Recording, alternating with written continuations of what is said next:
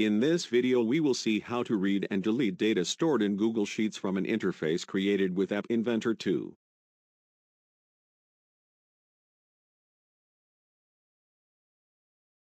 By clicking on the Read All button, the Android application displays all the records of the Google Sheet in a list view. And to delete a recording, just select an item in the list then click on Delete. We will start with the Google Sheet. Click on Tools then on Script Editor.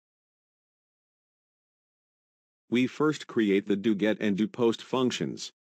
doGet generally works in a browser, doPost works for App Inventor 2. The web app is activated when the URL to the webbot is called with parameters. Each action available in the web app is summoned with a func parameter. In this example, you have the choice between two func parameters, read all to call up all records and delete to delete a record. This part of code is used to return the currently active spreadsheet. Get the first sheet of this spreadsheet. Select the entire data range and return an array of all the data on the sheet. Return raw textual content. Save and publish your script. You need to run the script as you, but allow access to anyone, even anonymous.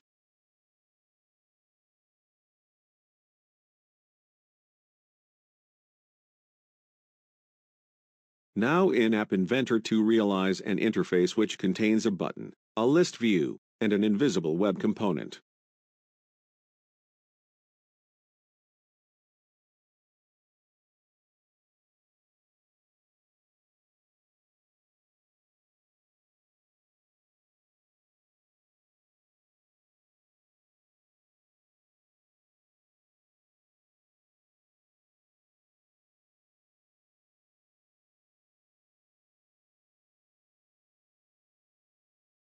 In the block part, create a variable that will contain the URL of the web application.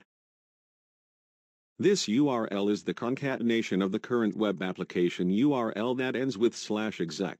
The spreadsheet id parameter is used to identify which spreadsheet is to be accessed or altered. This ID is the value between the /d/ and the /edit in the URL of your spreadsheet.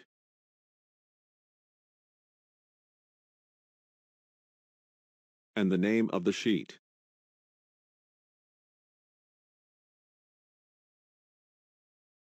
When the Read All button is clicked, we add the func parameter to the URL of the web application and then call this URL to activate the web application.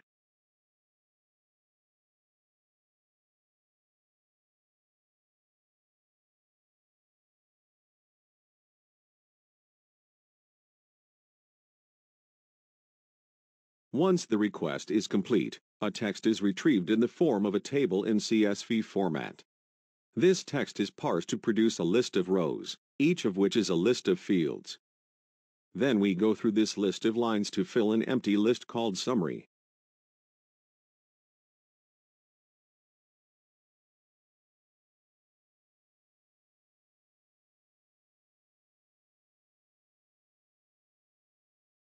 We put the value 1 in index to display the first column. And each time add an element to the list view.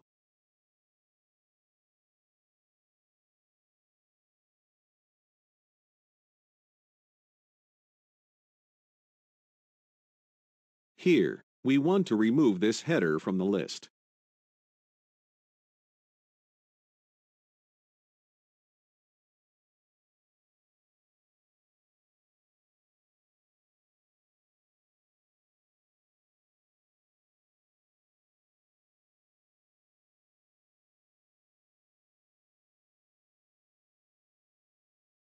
Now we will see how to delete a recording.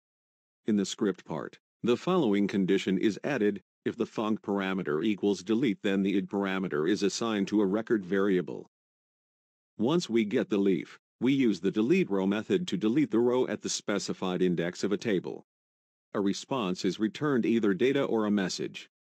If no valid function request is made, an error message is returned. Remember to always republish your script in a new version if you make any changes. In the Designer part of App Inventor, add the Delete button.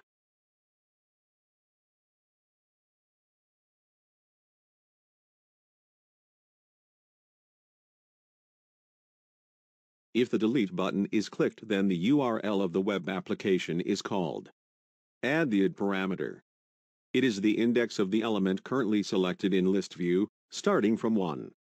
And for the func parameter, it is set equal to delete.